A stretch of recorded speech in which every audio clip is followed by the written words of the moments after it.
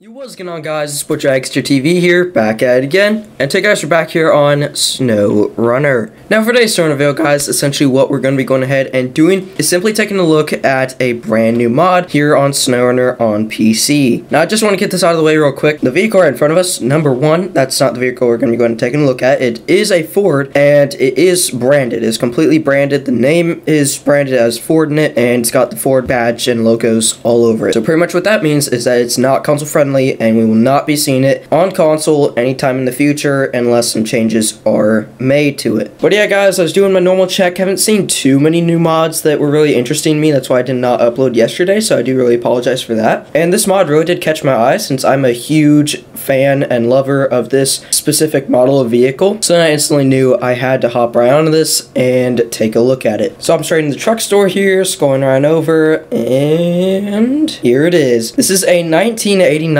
Ford Bronco. It is $30,035. This was completely created, designed, and uploaded by WattLimes211, also known as just Lime. Now, as you guys can see right off the bat, number one in the name, as I did mention, it says a 1989 Ford Bronco, and right in the front, it does have the Ford badge. And on the back, it also has one Ford badge as well. Now, the only way this would be possible to come to console is if he did change the name to, instead of Ford, to something like Lime, but that's really up to him. And then I have no idea what he'd call the next part. That'd be up to him as well. And then when it comes to the vehicle itself, the badging, he'd just have to put a blank badge, or what I think would be pretty cool but would take a lot more designing is putting something like Lime in the badges, but it's really up to him. So really, once it's just completely unbranded, it'd be free to come to console. But now with all that out of the way, let's go and hop straight into the customization. So we're going to start out here with a stock engine. This is a stock 475 horsepower engine. Go up to build, which is 950 horsepower. Bit of an improvement if you ask me. And then up here at the top you have bulletproof, and then all description is this is way too much power and no one should ever need this. So yeah, I'm just going to leave this here. Now this is what I love about WattLime's vehicles. He runs this kind of customization on most of his vehicles and gives you the option for speed, normal, kind of in the middle, and then just, you know, your normal engine. And then he also will match you with some great gearboxes to get that full speed out of his vehicle. So that's what I really love about it. It gives you a ton of options. Moving on into gearbox here, we're going to start with stock 5-speed, go down to fast or crawl. So as once again, that just goes to show, gives you lots of in-depth customization options. What are you going to be using this thing for? So that's what I really like about it. But we're going to go and run fast for today's build. Moving on into suspension. We're going to start here with stock. As you guys can see, so it's pretty low, looks pretty nice. I'm going to go on one to flex, which is going to raise it up big time, and lifted, mid-lifted. I kind of like that. So really, I bet he'll give you, I mean, I haven't checked it out yet. With how the customization's going, I bet there's a good sized tire that would match this lift kit right here. Next we have mid-race lifted, which is going to be a bit more active. Flex setup. Race is just going to be track tuned. And short lifted, oh, I feel like this would look perfect with most of the tires. And then down here we have tow. So for this setup, we're going to go and run a 12-inch lift and see what kind of tires we can run. So we're going to start out here with a stock 60-inch tire and go all the way up to 77-inch tire. That's insane for our stock tire. So you have some bogger options. Got swampers. They have ginormous tractor tires. Lots of options for BF Goodrich tires. The same tire but with TIS rims. So I believe we're going to go ahead and run, I love the TIS off-road rims, but with these tires, I feel like, let's go and buy these. I feel like, let's find a good suspension that'd match it. That's stock and it still fits it. I feel like short lifted would fit this just perfectly with these tires. But then with the tires I'd like to run, which are these ones. So here's the BF Goodriches, here's the normal BF Goodriches, and then here's the wider with the TIS off-road rims on them. So I think we're going to go and run just the normal BF Goodriches. And now on what suspension? I want to run lifted, but then again I don't. It sits way too high for my liking with what tires we were provided with. Obviously we'd run lifted with something like our tractor tires or whatnot, but I really am digging something like a mid-lifted flex, so we're gonna go and run that. Moving on into our winch, we're just gonna have one that's tow strap. Can put a nice light bar. It's a Bronco light bar for the roof, and you do have some rim options. Okay, start off with the AMFs. Here's all your other options. So you do have a couple of TIS off-road rim options, so I believe we're gonna go and run those. And for our color,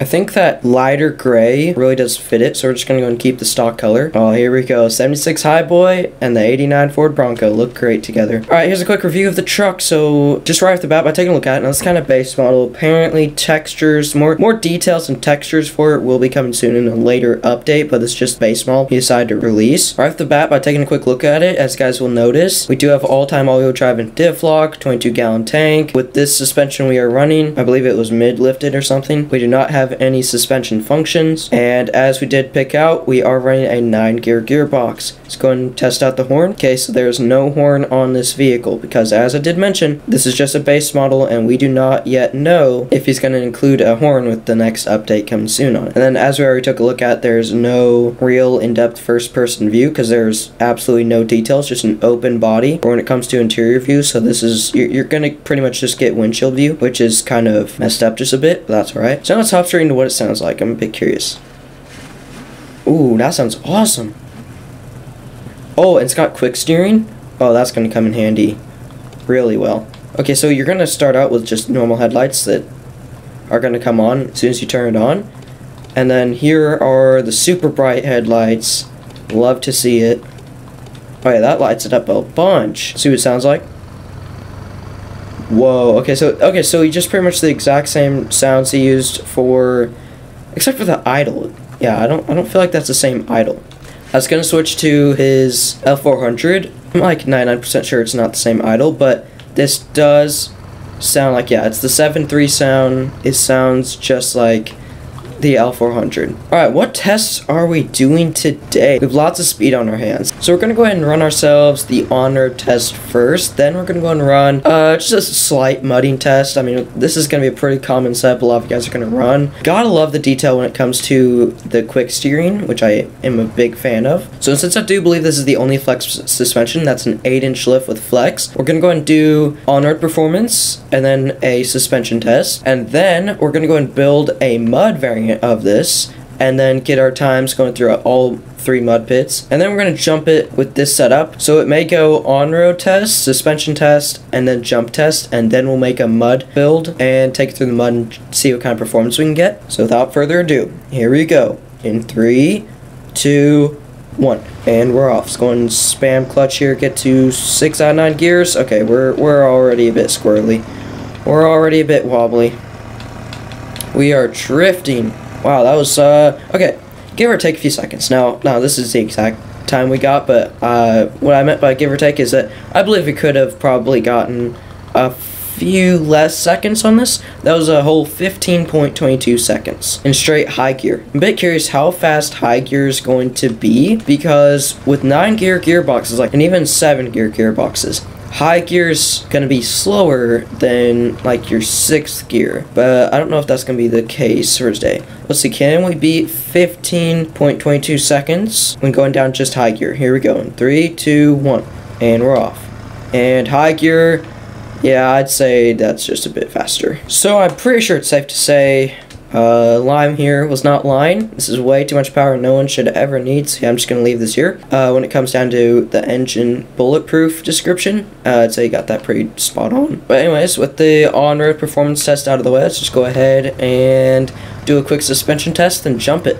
Wonder what speed. Oh, okay, that's me a bit bad. If I spam clutch like I just did when we're approaching that jump. Oh, did you guys see that? Looks pretty cool. When I'm approaching that jump, and by the way, if you guys are new here, we do not, oh, okay, we do not time these. We just eyeball the performance. Just see where we're going to get stuck and if we're going to get stuck. So far, I mean, this thing's a beast. Pretty much any terrain. I mean, these tires are holding up very well. To be expected. I don't know the exact size because both the BF Goodriches said that they were 25-inch, even though these are way bigger than the TIS off-road rim variant of it. So far, suspension is holding up great. Love to see it. See, can we just jump it completely? Yep. I've always wanted to do that. Haven't been able to find a vehicle yet that can do it, but we just did. So now let's just go and jump it, and then we'll build a mudding tune and see how that'll hold up. And then at the end, we're going to try to, because I just noticed that we do have a crawl gearbox, so that we can explore all aspects of this vehicle, on-road, off-road, aka mud, and crawling. We're going to do a mud build. Since this is the on-road build right now, we're going to do a mud build.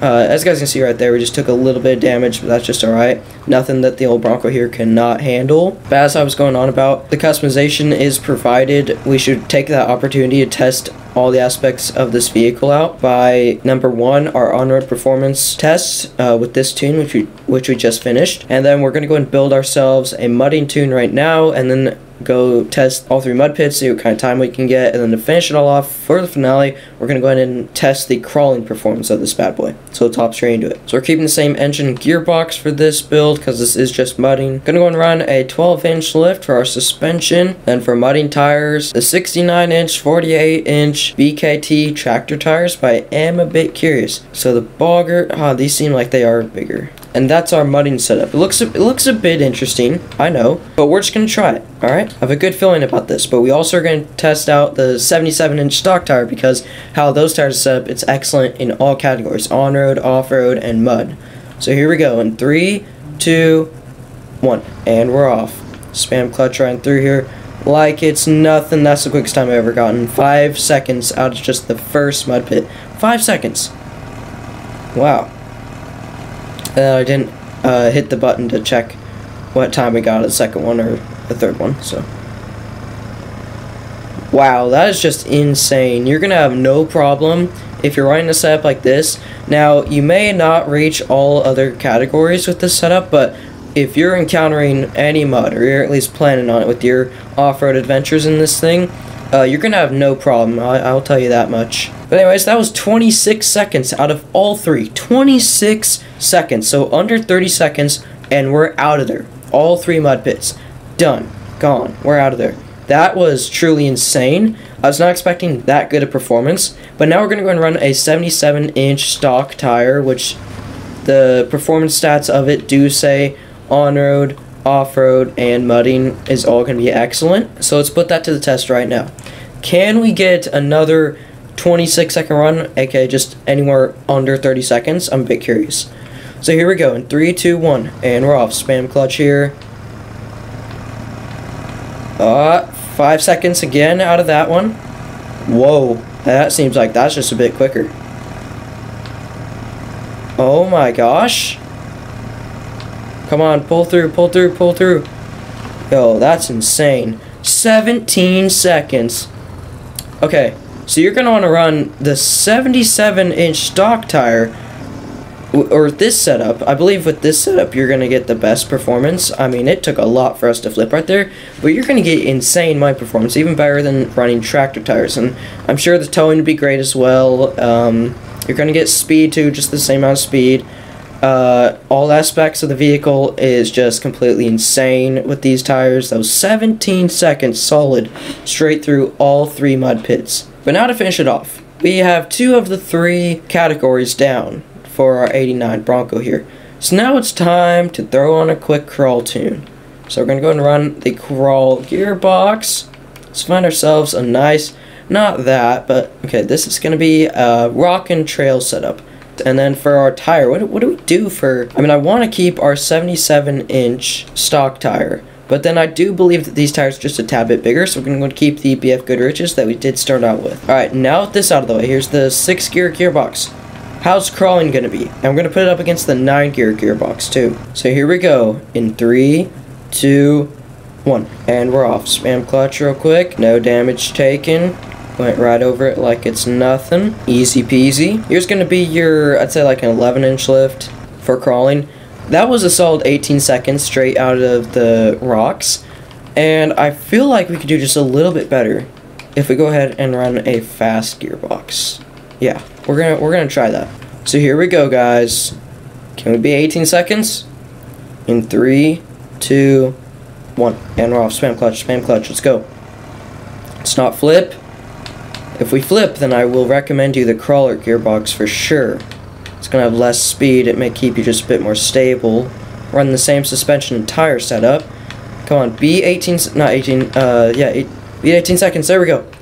Okay, we got pretty much the exact same time. That was an 18-second run. That's hard to tell. We got caught up at one little spot, and then we kind of had a little bit of struggle getting out of it, but not really. Anywho, that is it for the Ultimate 89 Ford Bronco. 10 out of 10 build when it comes to the mod. Love it. It just completely crushed all our categories and tests. It was just an overall insane vehicle, and I'd recommend it to you guys any day of the week. And yeah, so really that's it for this video, guys. If you guys did find it helpful or enjoy it in any way, shape, or form, please do make sure to drop a fat like. Please do feel free to subscribe if you guys are interested in any of my new daily content here on the channel, guys. With that, that's pretty much it for this video, guys. Thank you guys so much for watching. Make sure to have an amazing guys day or night. And with that, I'll catch you guys very, very soon in the next one.